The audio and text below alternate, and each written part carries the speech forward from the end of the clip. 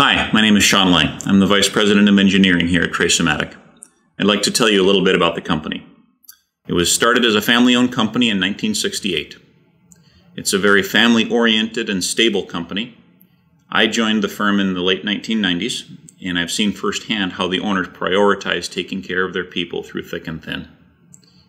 It's an exciting, fast-paced place to work. We do very challenging machining projects. We do complex parts. We try to be the vendor that our customers choose for their most difficult projects. Our core values and our culture are very important to us. We find that employees who join us, who fit our culture, and who share our core values tend to stay with us for a very long time. In fact, we've had 2 employees that have celebrated 50 years of service with the company, and the average tenure of the people on our executive leadership team is about 10 years. We hope you come join us.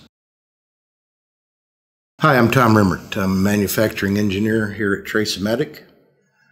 I've just been with the company a very short time. I spent my entire 32-year career working at a single owner shop, and he decided to retire and sold the company to a private equity firm.